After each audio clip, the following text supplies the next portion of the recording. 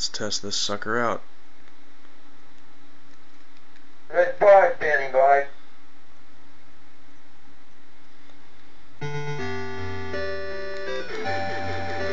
As you can see, the pointer for the WiiMote acts as a pretty accurate targeting device.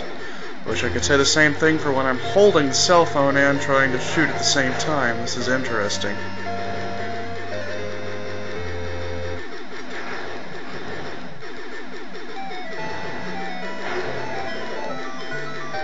Red 5, I'm going in. Use the phone.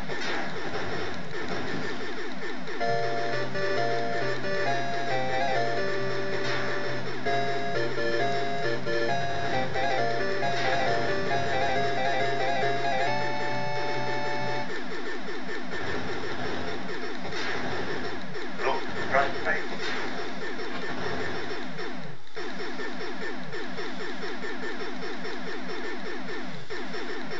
Yahoo!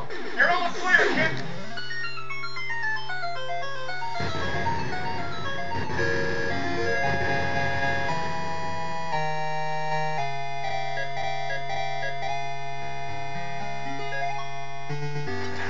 And the levels get harder.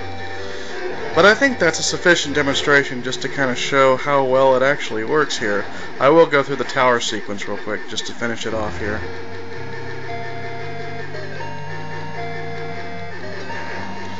On the head, but not bad. I'll see what you can do with it.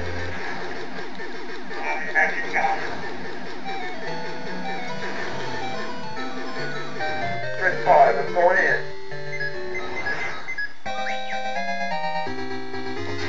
Oh shoot, I can't see the turrets from the cell phone cam. Let me look outside here.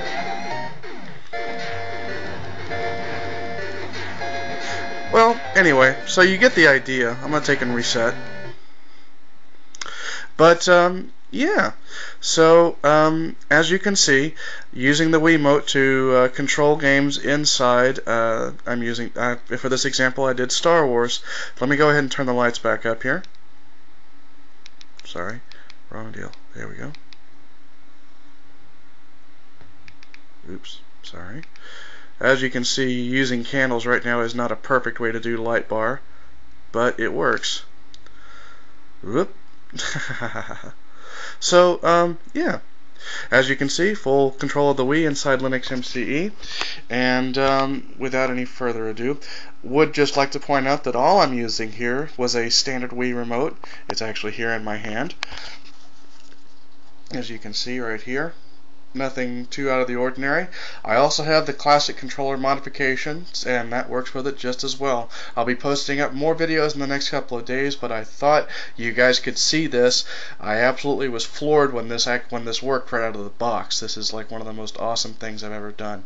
Anyway, hopefully talk to you guys next couple of days with another progress report. This is Chuck signing off.